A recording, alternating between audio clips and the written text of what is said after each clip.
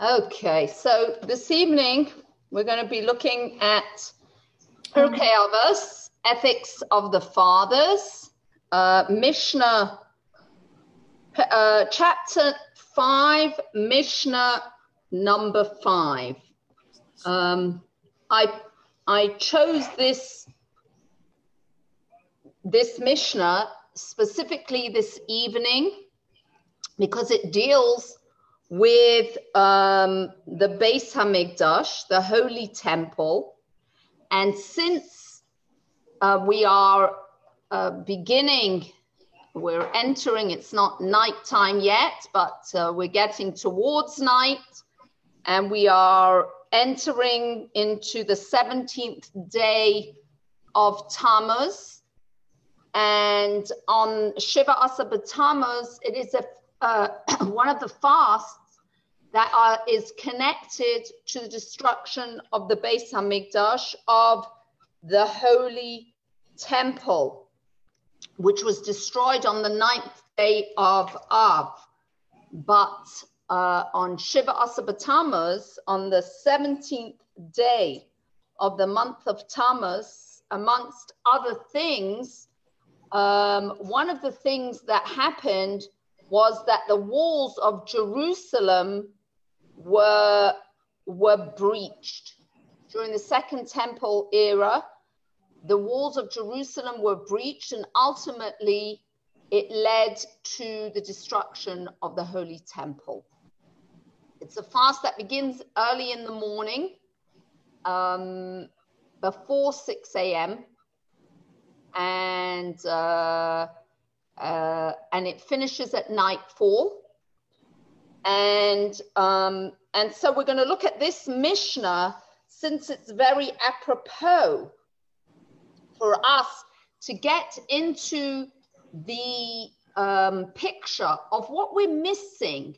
We are thousands of years since the destruction of the Holy Temple, and we mourn its destruction, but learning about the Beis Hamikdash is one of the ways that we can increase our yearning for its rebuilding, when we realize what it is that we are missing. And that's why during these 3 weeks, during the 3-week period that starts this evening and ends on Tisha B'Av, the 3 weeks that mark the morning of the destruction of the Holy Temple, one of the things that we should be doing is learning about the Beis Hamikdash, learning about the Holy Temple. And in the Pirkei Avot, in Ethics of the Fathers, in this Mishnah from the 5th chapter and the 5th Mishnah, we learn as follows. Asara nisim nasu lavasenu bebeis hamikdash. 10 miracles were wrought for our fathers, for our forefathers, in the Holy Temple. And what were these 10 miracles? Lo hipila isha mirech basar hakodesh. No woman miscarried because of the aroma of the holy offerings, of the meat of the holy offerings. Velo hisriach basar hakodesh me'olam. And the meat of the holy offerings never went bad. It never went off.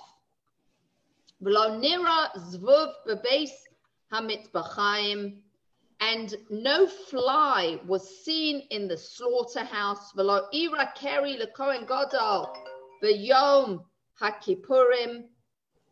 And no bodily impurity befell the high priest on Yom Kippur. V'lo chibu hageshamim eish shel atzei hamarocha. The rains never extinguished the fire on the wood pile on the altar. V'lo nitzcha haruach es amot ha'ashan. The wind didn't prevail over the column of smoke. V'lo nimtza pisel ba'omer. And there was never anything that disqualified, that was a defect found in the Omer offering, or v'shtei halechem, or v'lechem apanim, or in the 2 loaves that were brought on Shavuos, or in the showbread.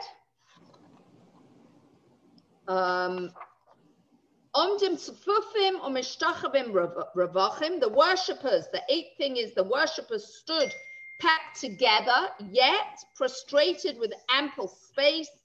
Lo hizik nachash va'akrab b'Yerushalayim. No serpent or scorpion caused harm in Jerusalem. Lo ama adam lachavero. And no man ever said to his fellow, no person ever said to another, Tzali hamakom sha'olim b'Yerushalayim. The place is too crowded for me to lodge in Jerusalem. So we're going to take a look at these miracles and get somewhat of a picture of the great revelation of godliness that took place during the temple era. And the purpose of each of these miracles, what do they have in common? These 10 miracles is that each of these miracles was wrought by God so that no harm should come to anybody because of the Beis Hamikdash, because of the holy temple. And it ranges from the most difficult thing that could happen, from the most severe harm that could cause, which is, God forbid, that a woman should lose a baby that she is carrying, to the least, which is where a person would say that there's no place for me to stay, and right, and that should be the worst thing that ever happens to a person.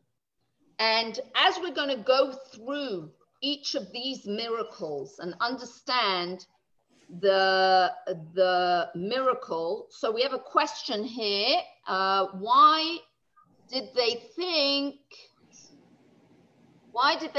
it was possible a woman would miscarry? Was there basis in other cultures this happened? So we're going to address that, why it would be possible for a woman to miscarry. Many reasons, actually, but the main reason that is brought over here is that we know that when a woman is carrying and when she's with child, sometimes she can have a craving for something.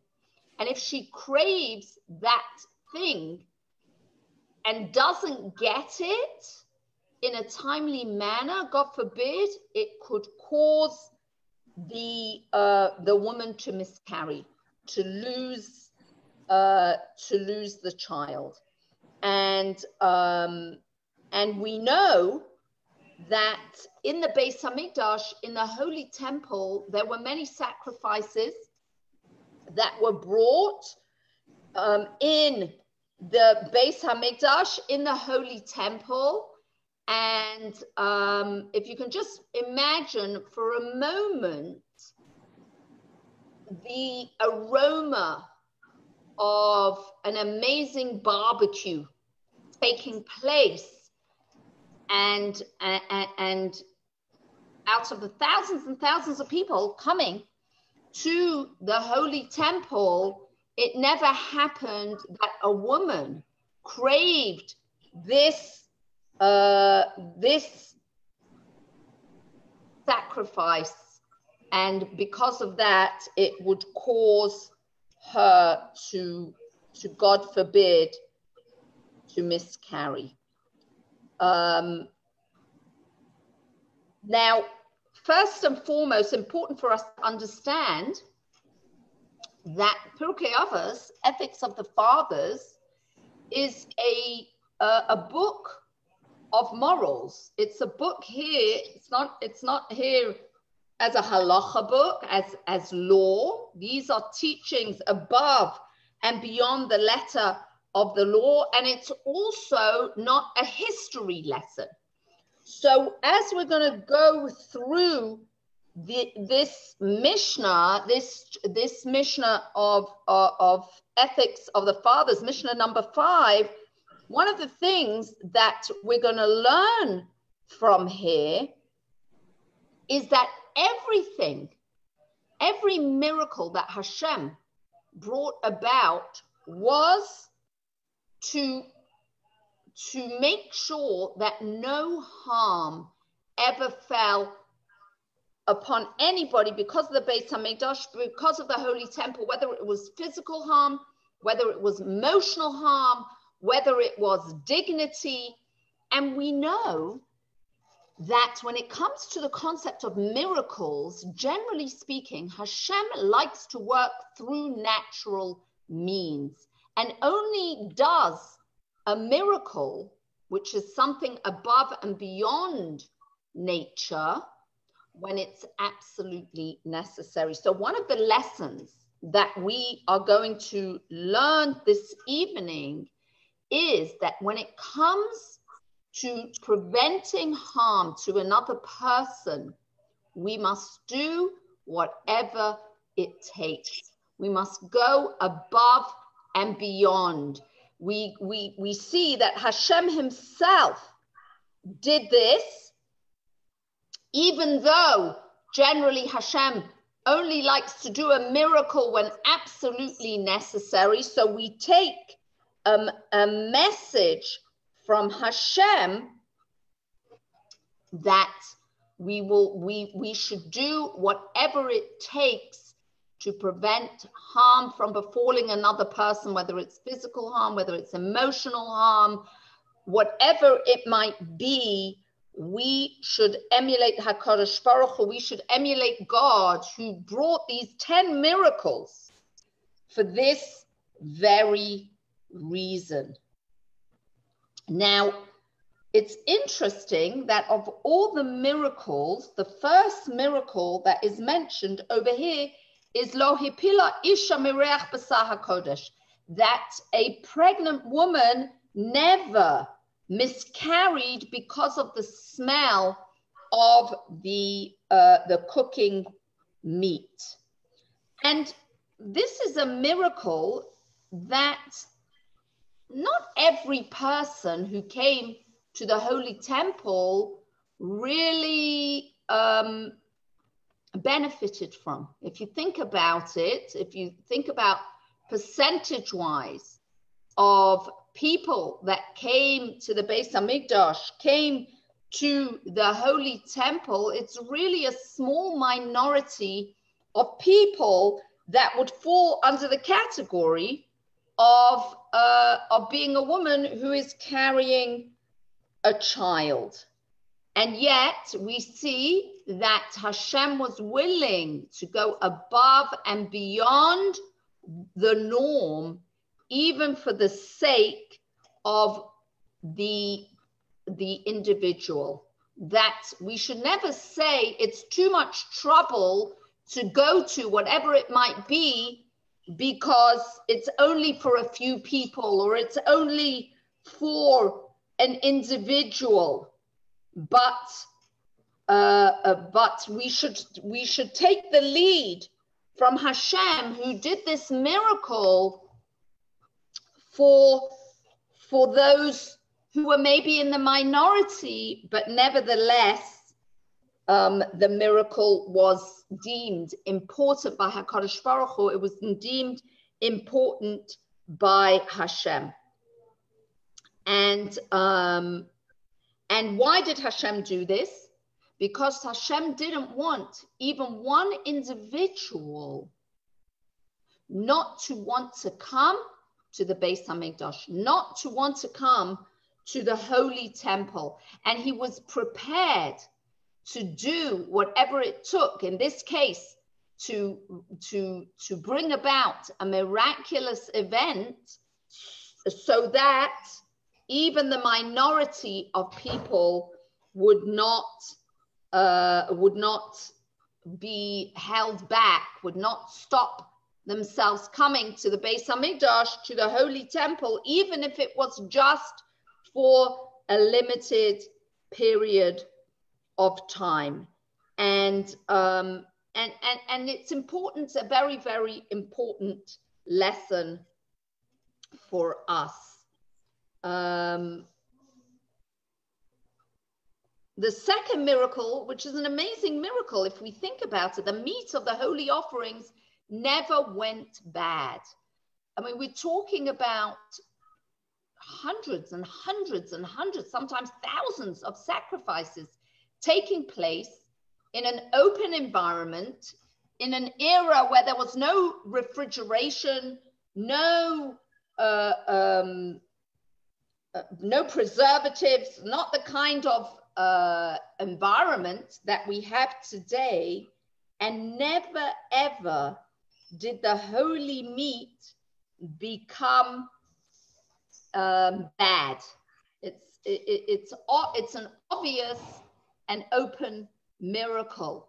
I mean, I think everybody here can think of a time where they either bought meat from a store that was off, or it was fine when they bought it, but it was left too long and it went bad. Whatever the case is, to be able to say that in the holy temple, where there was a constant flow of korbanos, of sacrifices, which consisted of meat, not one ever went bad. And of course, we can understand the harm that would come about if it were many things that could cause harm from meat that is off, from meat that is bad. And Hashem did not want any negative impact, certainly not an unpleasant smell to be there, certainly not a God forbid, any kind of food poisoning to take place because of the holy offerings. And the same as we come to the third miracle, no fly was seen in the slaughterhouse. Imagine a slaughterhouse where not a single fly was. It's an impossible situation. There were animals there, livestock, and that there should never be a single fly found. And we all know that flies, besides the unpleasantness, flies carry bacteria and diseases, and Hashem made sure that there was never a fly in the slaughterhouse. The fourth miracle is no bodily impurity befell the high priest on Yom Kippur. Now, if the high priest were not to be present to do the service, everybody would understand that that he was not in a fit state to do that service. And God wrought this miracle to protect the dignity of the Kohen Gadol, of the high priest. The fifth miracle, the rains did not extinguish the fire on the wood pile on the altar. Now, we're talking about an open area and rain falling, yet it never put out the fire. There's no question about it. This is only because Hashem, the one who created rain with the ability to extinguish fire, in this situation, so decreed that the rain should not extinguish the fire on the wood pile.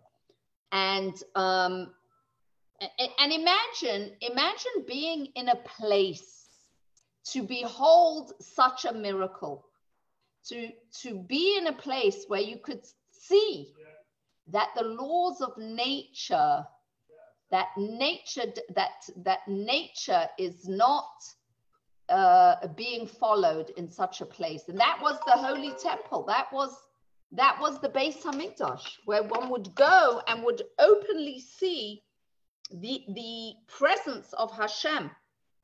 There's a beautiful explanation also given on this miracle. The rains did not extinguish the fire on the wood pile on the altar. A homiletical interpretation is that rain alludes to the torrent of material concerns that flood our minds and hearts, and that we shouldn't allow this rain to extinguish our fire for Torah, our engagement in the study of Torah, which is compared to fire.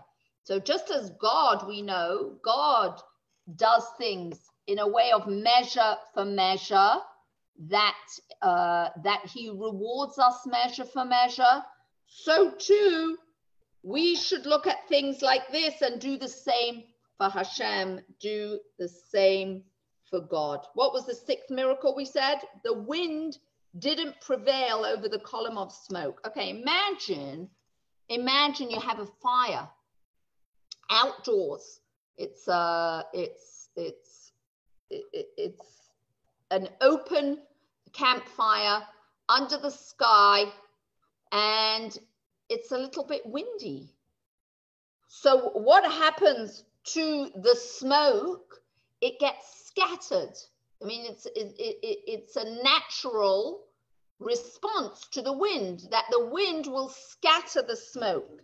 Now, in the Beis Hamikdash, the smoke that came up from the altar was a holy smoke, and therefore the wind had no power over the smoke. And you could see this clearly. If you were there, you would clearly see this pillar, this column of smoke going straight up to Shamayim, going straight up to the heavens. And with all the wind that was there, it never blew the smoke, not to the right and not to the left. The Midrash Shmuel gives us a very beautiful lesson from this miracle, that the powerful wind could not prevail over the seemingly vulnerable and insubstantial smoke, because the smoke was holy, right? What would you say if you were there? Holy smokes, right? So what do we learn from this? This teaches us that we can have weakness. We can be weak like smoke, but if we connect ourselves to the holiness of Torah and mitzvahs, then all the winds from around us will not be able to prevail. And this is a very important lesson for us over here.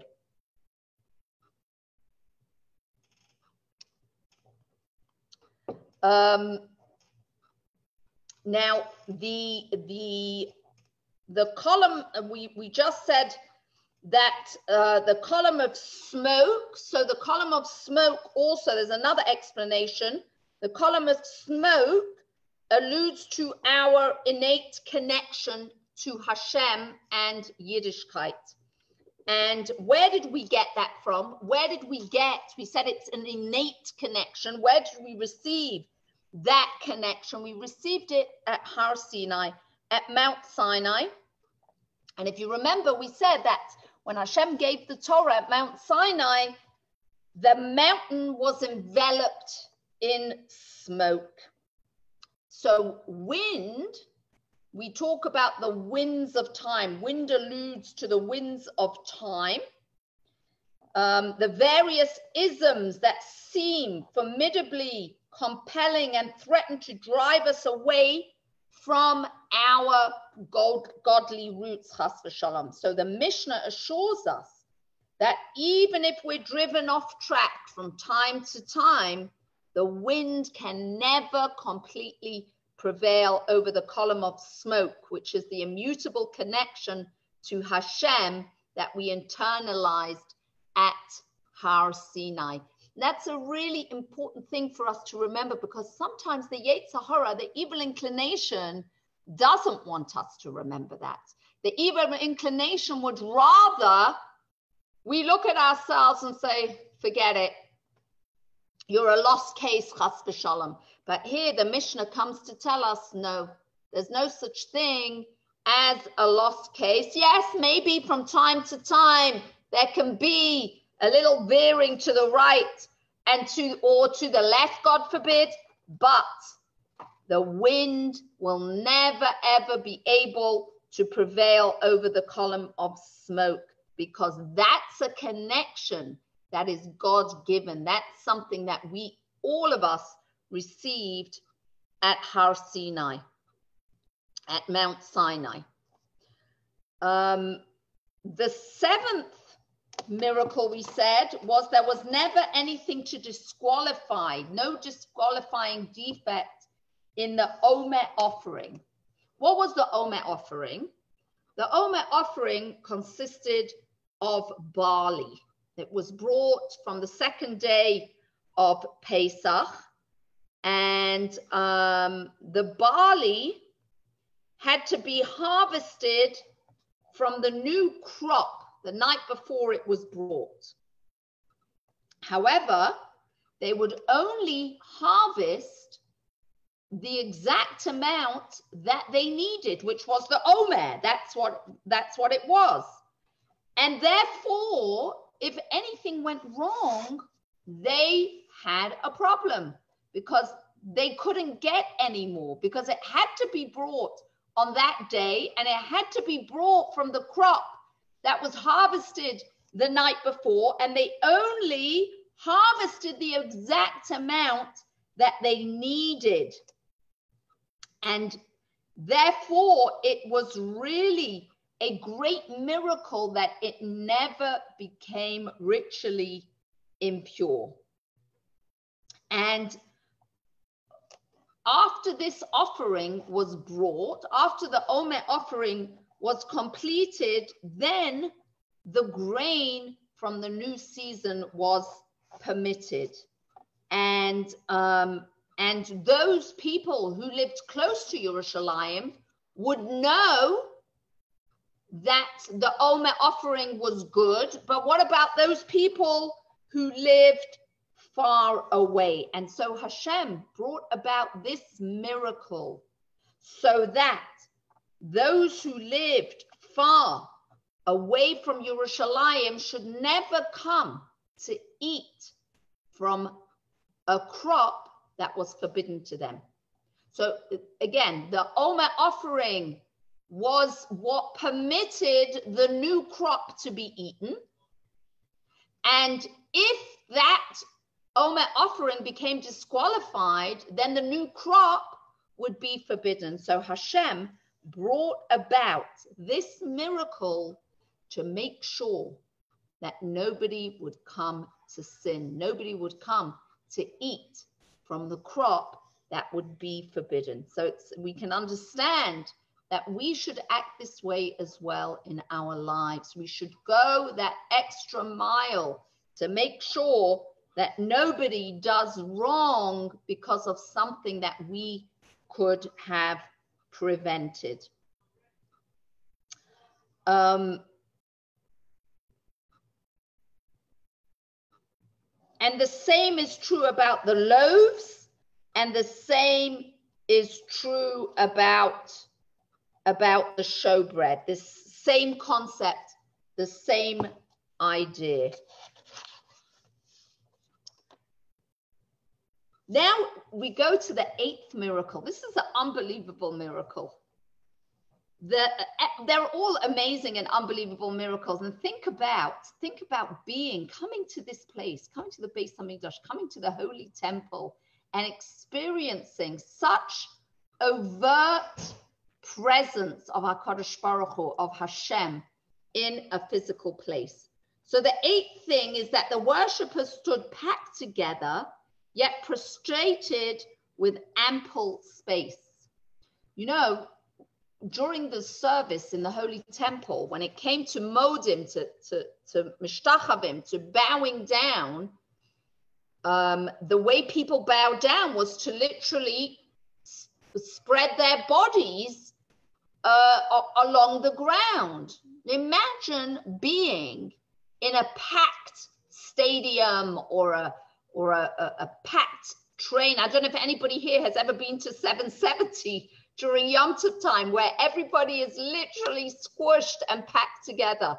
Somebody recently sent a video of, actually, I don't know, yeah, I think it was in Asia somewhere, of the people in rush hour getting onto the train and how they would be like packed in like sardines, where you would not think anybody could enter. And then there were like 3 or 4 more people coming along, and they would squash them in, and that was accepted practice. The conductors even would come along and make sure that the shoes of the people and the noses, I guess, were in safely so the doors could shut.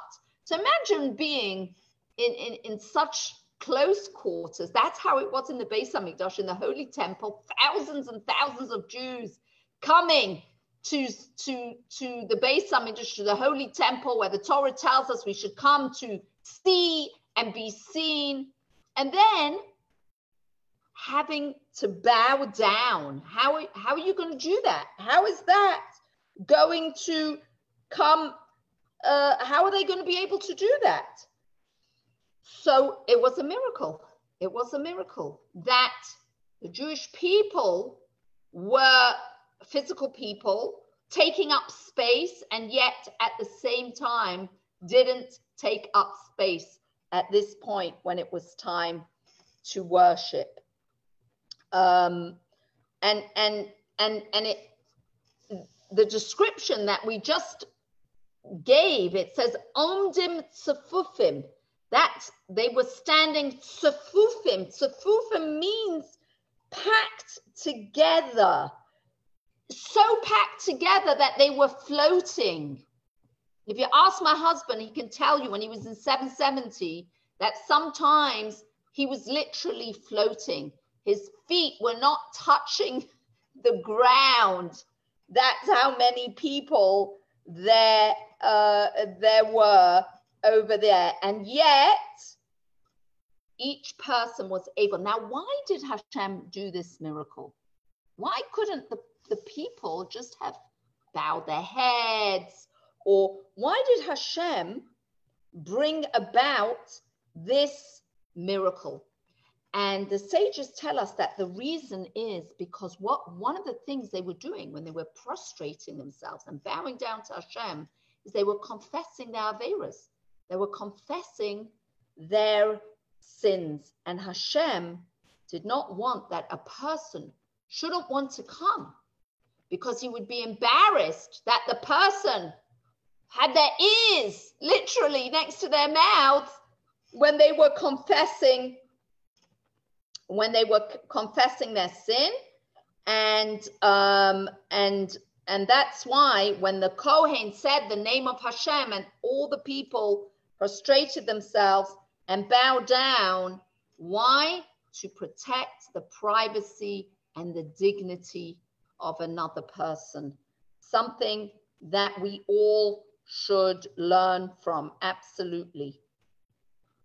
There's another beautiful explanation that the Rebbe gives on this idea where the worshippers stood packed together yet prostrated with ample space. We spoke about this actually.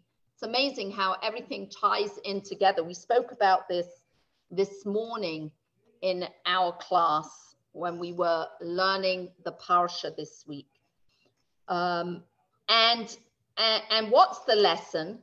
The lesson is that when Jewish people gather together, each one stands straight up, unbending, egotistical, making no room for the other person, then all the space in the world will not be enough for that person. But when a person prostrates himself, when a person puts the ego aside and becomes humble, then all of a sudden there is ample space. And this is the lesson that we can learn from this miracle that happened in the holy temple, in the holy Beis Hamikdash. The ninth miracle, we said, was no serpent or scorpion caused harm in Jerusalem, even though that's a region of the world where it could be, but God did away with any possibility that harm should come. Nobody should say, I don't want to go there, I'm afraid, I'm allergic, God forbid something could happen. And what's the last thing? The last miracle is no person ever said, the space is too crowded for me to lodge overnight in Jerusalem. Now notice, the Mishnah doesn't say that the place was not crowded. The Mishnah says no person ever said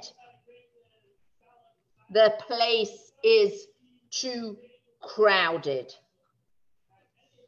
So what does that mean? That means that Yerushalayim was crowded, but Hashem made a miracle that when we came to Yerushalayim, when we came to Jerusalem, everybody felt a special relief that God provided.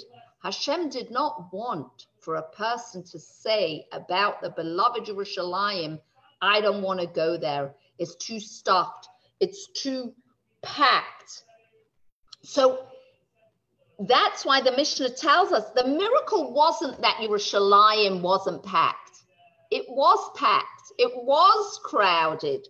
The miracle was that the people who were there didn't feel that they were all packed into a confined space. They didn't feel that they were crowded. And the truth is, the previous miracle that we mentioned earlier about the Jewish people having space to bow down, earlier on, they were okay being packed in like sardines. It was only when they were about to first of all, to prostrate themselves, second of all, to say their sins, to confess their sins, that the miracle needed to occur. And when that was needed, Hashem caused the miracle to take place. And not only that, not only did the guests not feel that Yerushalayim was too crowded, the miracle was even for the residents of Yerushalayim, that the residents never said, let me get out of here. I don't want to be here at this point in time. Hashem provided this miracle for every single Jew, whether they lived in Yerushalayim, whether they visited Yerushalayim. This was a miracle that Hashem provided for them. And sometimes people stayed in Yerushalayim for long periods of time. So because they would come from a very far place, and let's say somebody wanted to be there for Shavuos and they came for Pesach, sometimes they wouldn't go home. They would stay for the 7 weeks. So this was an ongoing miracle. As long as it was needed, Hashem provided this miracle. So we have here two things, more than two things, many things that we learn from this Mishnah. A most important thing is that when it comes to caring about another person, whether it's their physical health, whether it's their emotional health, whether it's their dignity, whether it's their mental health, whatever it might be, We should be like Hashem, and we should go above and beyond the norm. And if we will be that way, then surely Hashem will be the same for us. He will do the same for us.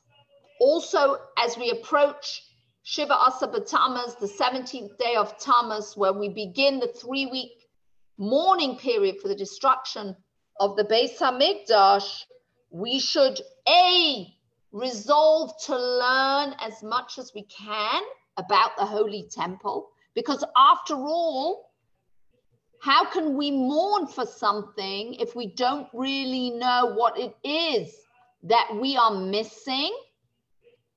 And B, when we learn about the Holy Temple, when we learn about the service in the Holy Temple, Hashem considers it as if we are carrying out that holy service. And thirdly, the more we learn and the more we understand the greatness of the Holy Temple, the more we will yearn in earnest. And really, that's what these 3 weeks are all about. That the 3 weeks of mourning for the Beis HaMikdash, for the Holy Temple, are here to spur us on to feel the urgency to an even greater degree to do whatever it is in our power to bring about the revelation that we just talked about in the Holy Temple, in the holy city of Yerushalayim, and that actually the entire world should be privileged to see the greatness of HaKadosh Baruch Hu, the presence of God in this world. And that's what these 3 weeks are all about. Now we'll continue into Mishnah number 6. Asara Devarim Nivra'u be'erev Shabbos bein hashmashas. 10 things were created on the eve of Shabbos at twilight. So we're talking about during the 6 days of creation. We go look into the Torah. We see that God created the world in 6 days. And on the 7th day, he rested. Now, bein hashmashas, in English, we call bein hashmashas twilight. It's between the two lights, the two suns, right? Between the light that's light during the day and the light at night. There's a period of time, twilight, where in Jewish law, one day has not yet ended, yet the night is really already beginning. And the very first Bein Hashmashas, the very first twilight that ever was, meaning the first Friday of creation, had within it two elements. The first element was the element of Friday, which was one of the days of creation, a day of creation and nature. And then it also had within it the element of Shabbos. And the element of Shabbos is the opposite. It's a day of rest and transcendence from nature. And therefore, during that time, God continued to create. Why? Because it was still Friday. And what's Friday? Friday is a day of creation. But because of the specific time period that the creation was taking place, which was Bein Hashmashas, which was a time of transcendence of nature, that's why those things that were created during these times were of a very special quality. Because on the one hand, it was still Friday, it was still creation, but on the other hand, it was already Shabbos, rest and transcending nature. And so we're going to go through all these 10 things, which we're going to see were miraculous things that were created within nature, within the world. And what were these things? What were these things? So the first thing was Pi Haaretz, the mouth of the earth. What is that? What is the mouth of the earth? A couple of weeks ago, a few weeks ago, more than a couple, we read in the Torah the story of Korach. When Korach came to rebel against Moshe Rabbeinu, which ultimately means he came to rebel against Hashem, the Torah tells us that the ground, which naturally speaking is a solid surface, but a miracle happened and the earth had a mouth. It opened its mouth to swallow Korach and all of his followers. So that mouth of the earth was created on Friday afternoon, Bein Hashmashas, at that period of time. What was the second thing that was created? Pi HaBe'er, the mouth of the well. Which well are we talking about? We're talking about the well of Miriam. It was the well that was provided for the Jewish people during the travel in the desert for 40 years. Where did they get water?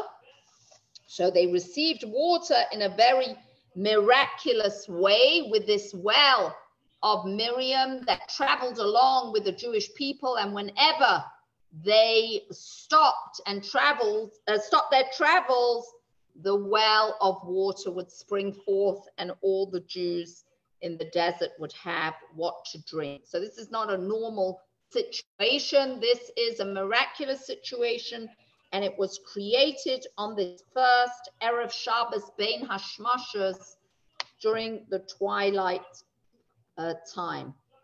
By the way, you may realize this already. This is where the idea of the twilight zone comes from, where things are not quite the way they usually are. What was the next thing created? Also from last week's parsha, Pi Ha'asan, the mouth of the talking donkey. So when something like that happens, think about it. This is something that was created thousands of years before, and 2,500 years, the donkey is waiting to speak, is waiting to say its piece. Normally, a donkey cannot speak, but here Hashem created the ability for the donkey to speak. And that was when it was created on this first Erev Shabbos. What's the fourth thing? The rainbow that appeared after the flood. That was created on this first Erev Shabbos. And yes, we can talk about how a rainbow comes about and we can explain it scientifically. But the rainbow that Hashem showed to Noah after the flood, that rainbow was created on this first Erev Shabbos. Vahaman, and the manna, which also we've been talking about in these parshios. Normally food grows in the ground. When the Jews were going through the desert, they received their food min hashamayim, from the heaven. The truth is, even the food that grows in the ground is from heaven. Everything is from heaven. But the way in which it was received was very different to the way we receive food on a regular basis today. What else was created during that time?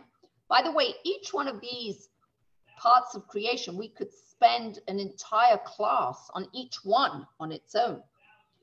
We're just touching the surface over here. Vahamate,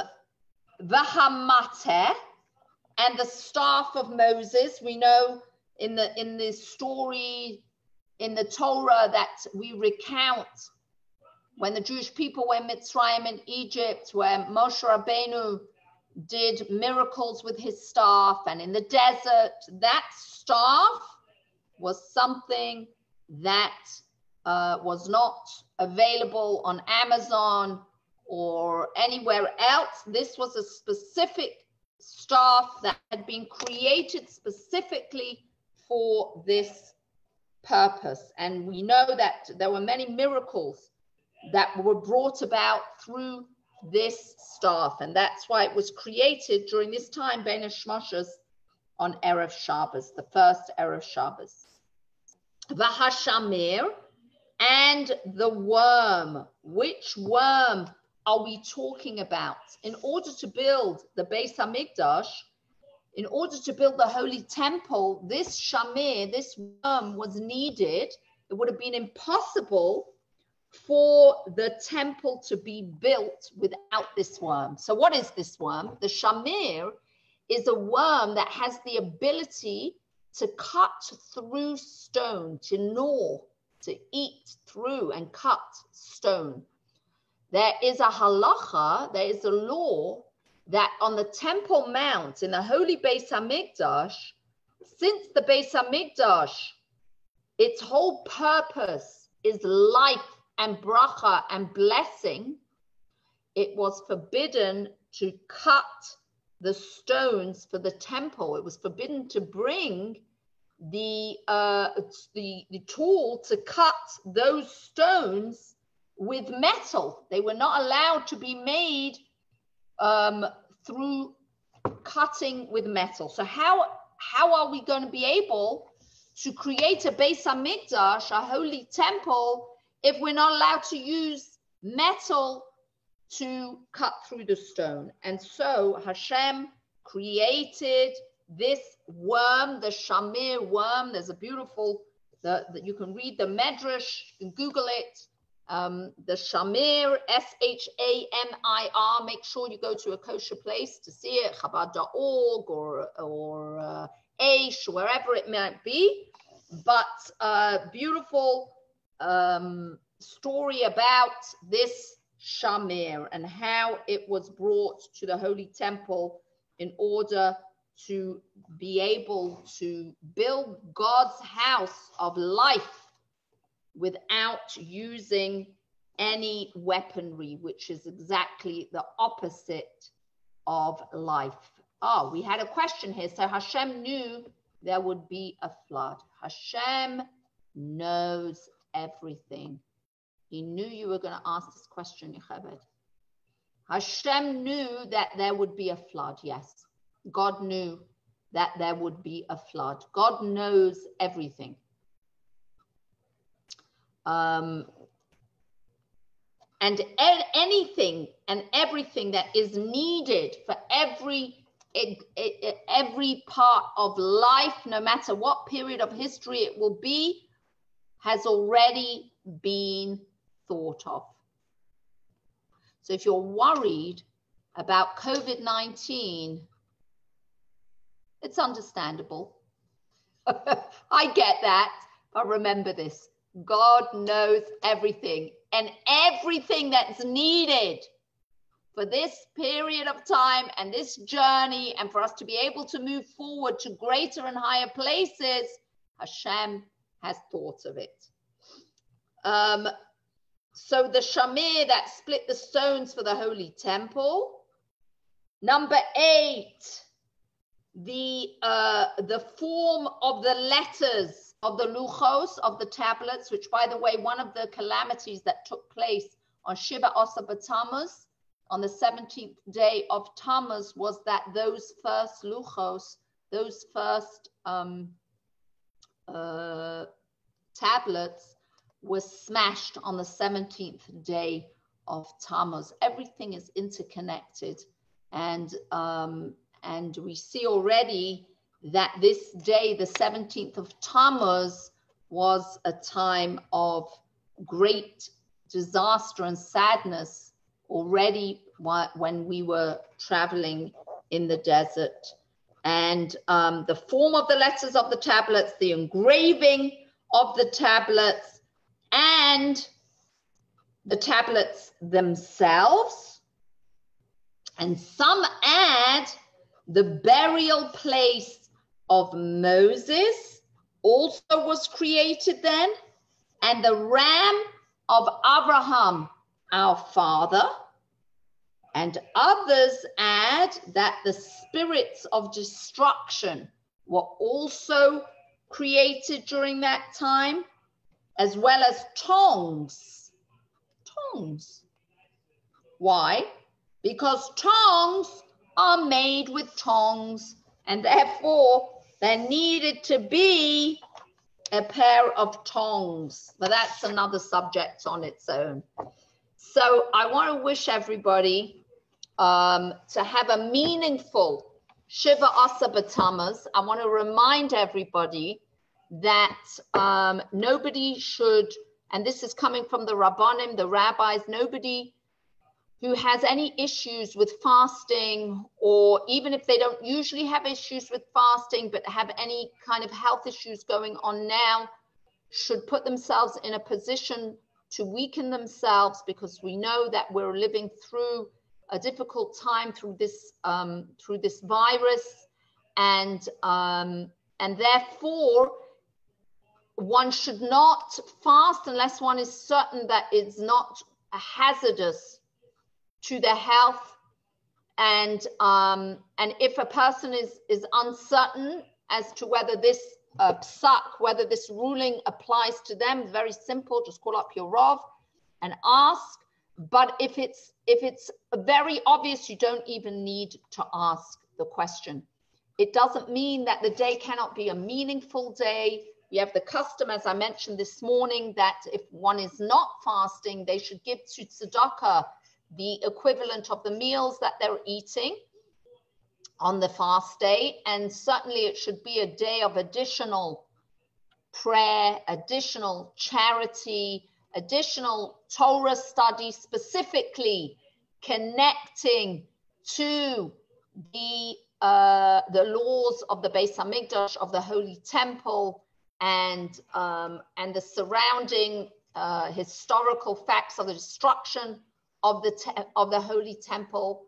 And of course, the idea being that it should evoke in us the emotions and the yearning for the rebuilding of the Beis Hamikdash. It should be speedily in our days.